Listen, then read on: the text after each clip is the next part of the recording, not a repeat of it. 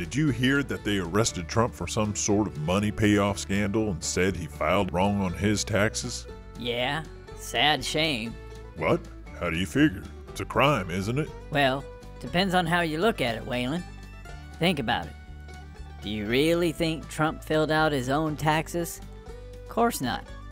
He pays people to do that. But he has to provide the right info. I'll put it this way. A billionaire hires managers and lawyers for this type of thing. I bet one of them made a clerical error and Trump's on the hot seat for it. That doesn't seem very fair. Why isn't the prosecutor looking into that? Because it's Trump. So if they can go after him for something so simple, then they can do that to anyone. No kidding. If this thing goes through on Trump, I'm afraid the farmer might have a case to go after us for sneaking hay out of the barn for a midnight snack. Oh, no.